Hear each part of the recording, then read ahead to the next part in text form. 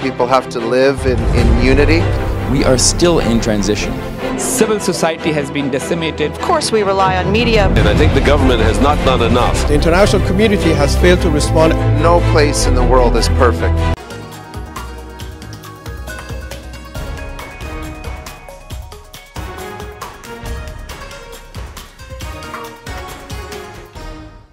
Hello viewers, I'm your host Uzma Jaffrey with another episode of South Asia Focus. Let's begin the show. Blood, arson and political turmoil. This was the weekly highlight of the island nation Sri Lanka. While the anti-government protests snowballed into violent clashes that culminated with several deaths and burning down of houses of members of parliament, President Gotabaya Rajapaksa appointed five-time Prime Minister Ranil Wickremesinghe back to chair after his brother Mahinda Rajapaksa tendered resignation owing to public pressure shooting up to unprecedented levels. However, the move seems to have failed to bring tempers under control as people are still demanding the change in the government.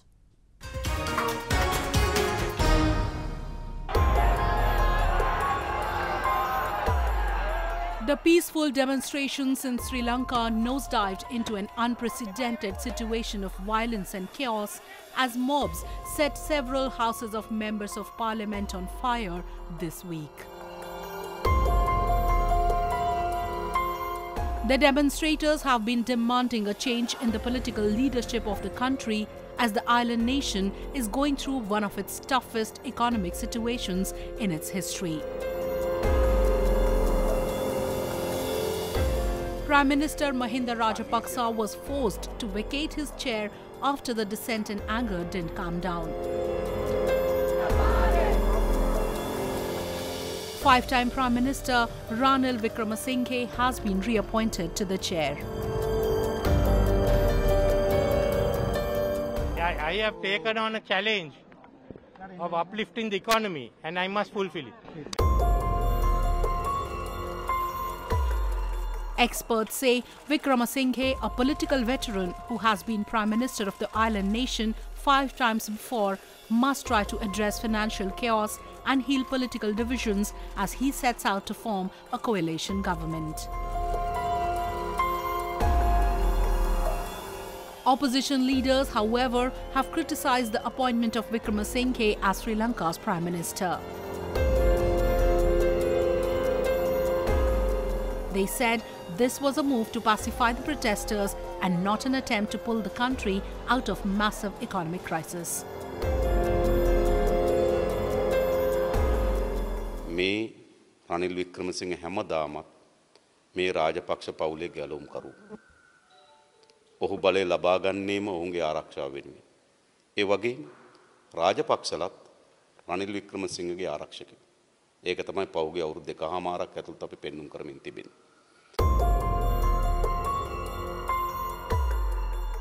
Meanwhile, President Gotabaya Rajapaksa has called nationwide curfews and given security forces sweeping powers to shoot anyone involved in looting or putting people's lives at risk.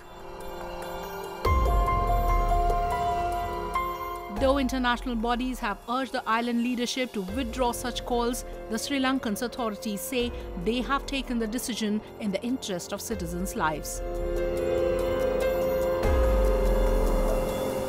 Economic mismanagement, the COVID-19 pandemic and rising energy costs following Russia's invasion of Ukraine have drained state coffers, meaning Sri Lanka is running low on fuel and essential medicines and facing daily power blackouts. Vendors and people at the lower economic strata, however, have complained that they have been affected the most by the curfew. තත්ත්වය අපිට දැන් භයානක පැත්තක අපි ලඟ වෙලා තියෙන්නේ. අපි දැන් ඇඳිරි දාලා අපි දැන් පෞද්ගලික ඇඳිරි දැම්මා. අපිට හතපාකත් හොයා ගන්න හම්බුනේ නැහැ. අපිට වරුදු අද අපිට ආධාර උපකාර කරෙත් නැහැ. ගෝල් පෙස් තියලා තමයි කැමරා කියලා ගෙනලා කෑවේ. අදත් දැන් භාගයට ඇඳිරි තී දානවා. ඒතකොට දැන් අපි දැන් මේ වෙළඳාම කරගන්න පිටිකුත් නැහැ. The curfew, which was imposed a few weeks back but was lifted after severe domestic and international criticism, was reimposed earlier in the week after the protesting mob went out of control and became involved in arson and vandalism. Apart from members of parliament, people also attacked Mahinda Rajapaksa's home. Their primary demand has been a change in power, as they say this government has lost its moral authority to rule the country. Talks with countries or bodies that can bail Sri Lanka out of the crisis are ongoing, but as of now, there appears no immediate solution. Some also believe that this crisis is yet to reach its peak and people will be further affected. They say it may take years and not months for Sri Lanka, a tourism-reliant country, to recover the losses they have incurred so far. In such a scenario where there is not any light appearing at the end of the tunnel, people have nothing but to sit in optimism and expect a change in situation and their fortunes.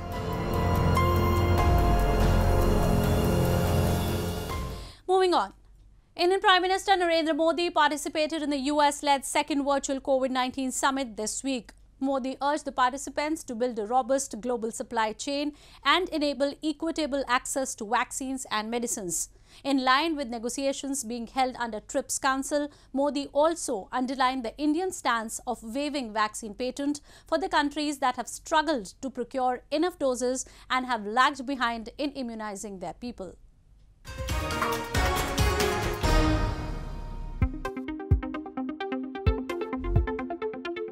Indian Prime Minister Narendra Modi, on the invitation of US President Joe Biden, participated in the second global COVID-19 virtual summit. Prime Minister delivered his remarks in the opening session of the summit on the theme Preventing Pandemic Fatigue and Prioritizing Preparedness. Prime Minister highlighted that India adopted a people-centric strategy to combat the pandemic and has made the highest ever allocation for its health budget this year.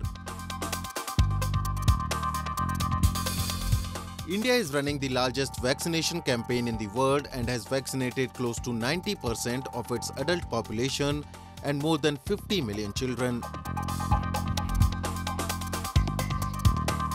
Modi highlighted that as a responsible member of the global community, India would continue to play an active role by sharing its low-cost indigenous COVID mitigation technologies, vaccines and therapeutics with other countries. He also asked the global community to develop a robust supply chain to meet the immediate vaccines needs of people around the world. We must build a resilient global supply chain and enable equitable access to vaccines and medicines. WTO rules, particularly TRIPS, need to be more flexible. WHO must be reformed and strengthened to build a more resilient global health security architecture. India also called for World Health Organization reforms and flexibility in trade-related aspects of intellectual property rights or TRIPS for equitable vaccine distribution. The TRIPS Council of the World Trade Organization has been discussing a proposal floated by India, South Africa, the US and the EU to waive patents on COVID-19 vaccines.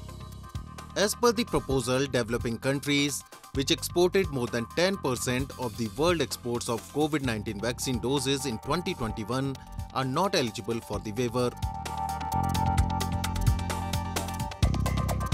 The proposed solution also limits the product scope to vaccines, with a commitment to decide on the extension of the solution to therapeutics and diagnostics within 6 months from the date of the decisions on vaccines. India also volunteered to play a key role in streamlining WHO's approval process for vaccines and therapeutics.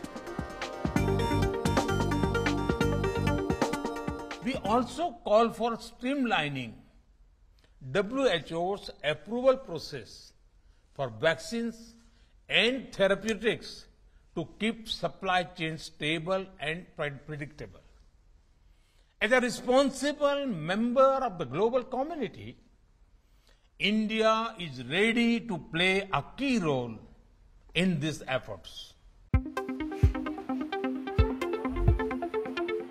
The first global COVID-19 virtual summit was hosted by President Biden on 22nd September 2021, where the major economies had committed to extend their cooperation to prevent COVID-induced disaster.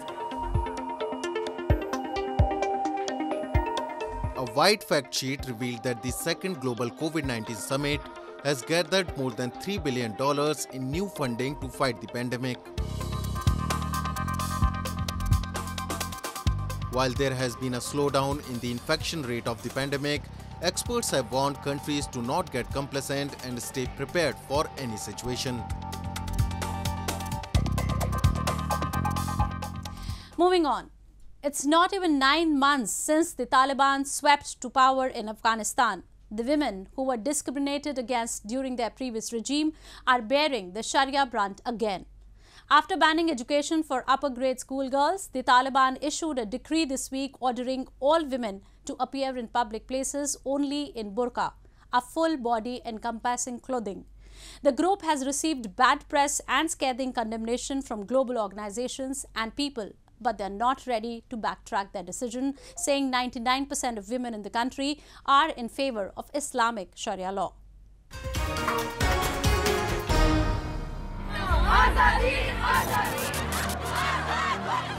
When the subject of women freedom was on the table during the months-long peace talks with the United States, the Taliban had assured they would be reforming their approach towards girls' education, their movement, freedom of speech and profession.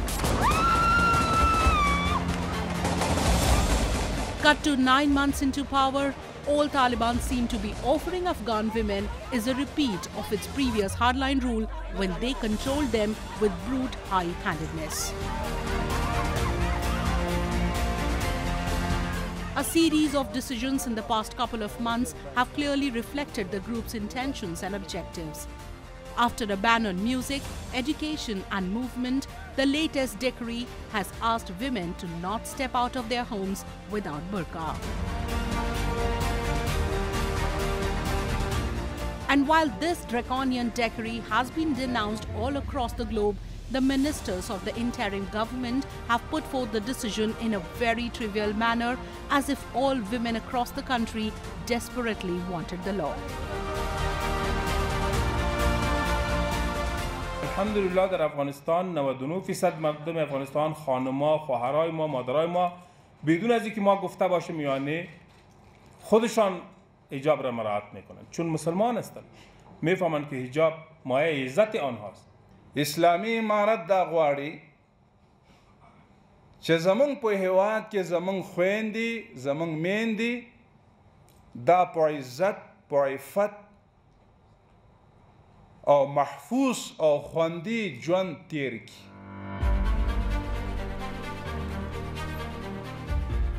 And while the group have referred to it as an intrinsic part of their culture, they have also announced strict punishment provisions on women failing to comply. In what seems to be a decision pushing for absolute patriarchy, men have been asked to keep an eye on them, failing in which they will be visited by Taliban officials and will lose their government jobs.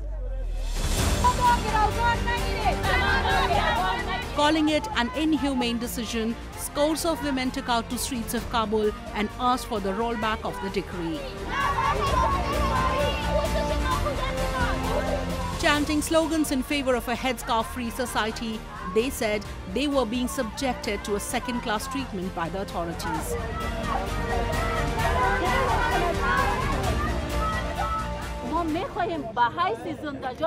به حیث اشرف المخلوقات زندگی بکنیم نه اینکه اسیر و پرده واری در کنج خانه در قفس خانوادگی بند باشیم و شوهرمان بره و لقمه نان را گدایی بکنه. ما این روز را هیچ گاهی نمیخواهیم. The decision has received widespread condemnation. From the United Nations to prominent international organizations, all have joined the chorus demanding the rollback of the law that violates fundamental freedoms of a human. UN Chief Antonio Guterres aired his concerns on Twitter and urged the Taliban to meet the promises it made regarding the rights of girls and women during the peace process. Nobel laureate and women rights activist Malala Yousafzai said Taliban was bent on erasing women from Afghan society. Amnesty International too joined in the Taliban criticism, saying that decision violated fundamental rights of their choice to wear and movement. The Taliban, however, have appeared unfazed by all criticism so far. It calls its decision strictly in accordance with the Sharia law, which it says is the ultimate governing principle in Islam. Observers believe that such decisions are only going to prove counterproductive as the international community, especially the West, which has already been reluctant to assist Taliban rebuild the country, will make a further distance. The Taliban have time and again called for international support, but its actions thus far haven't been in line with the intent and objectives it promised to work for during the peace process. Time now for Asia This Week, the stories from across the continent.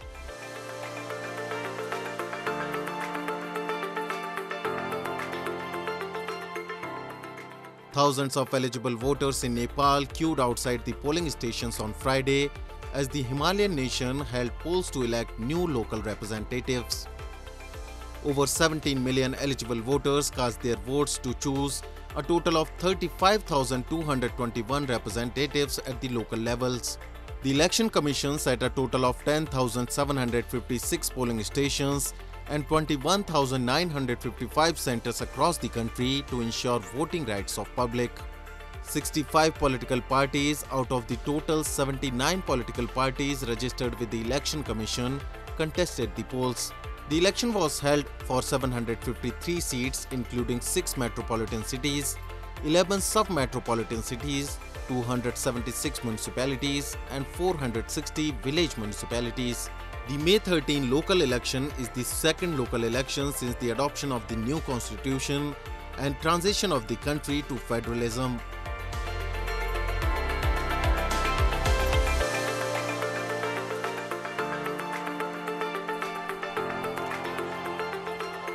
Scuffles erupted between Palestinian protesters and Israeli police in Jerusalem after the death of an Al Jazeera reporter who was killed during an Israeli raid in the West Bank. Palestinian protesters marched on the streets of Jerusalem carrying Palestinian flags, expressing their anger. The Israeli military said its troops came under heavy firing during the Jenin operation. Prime Minister Naftali Bennett in a statement said, "It appears likely that armed Palestinians who were firing indiscriminately at the time were responsible for the unfortunate death of the journalist." Israeli army said dozens of Palestinian gunmen had confronted troops who arrested a Hamas militant in Jenin. On the other side, Palestinian President Mahmoud Abbas and Al Jazeera described Abu Akleh's death as blatant, cold-blooded murder by Israeli military. Bennett said Abbas was making unfounded allegations before Israel conducted a thorough investigation of the events.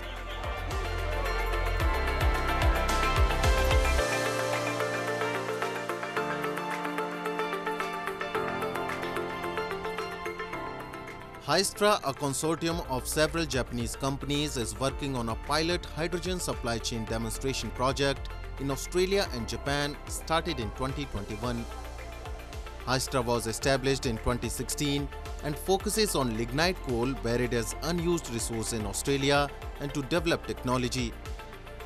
Several companies are responsible for their specialized field, and Iwatani Corporation, which is one of them, is responsible for the basic operation and management of cargo handling operation. Lignite coal, a low-grade coal, includes high water content and impurities.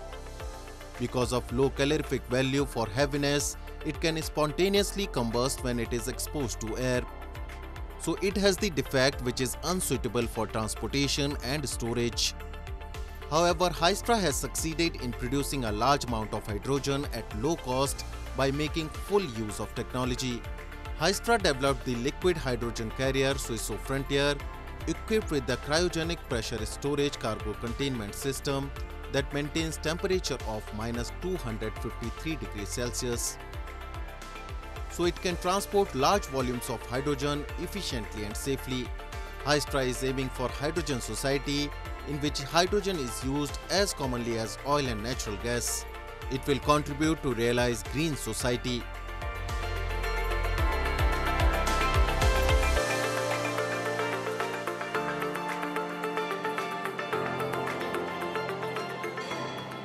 This is a humanoid robot that is supposed to work at a high-level space.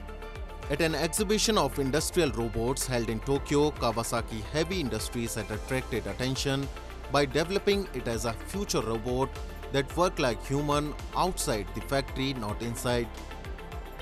Kawasaki Heavy Industries is developing system that remotely controls factory robot. Kawasaki's robot technology says it aims to create an environment where both robot and human beings can coexist.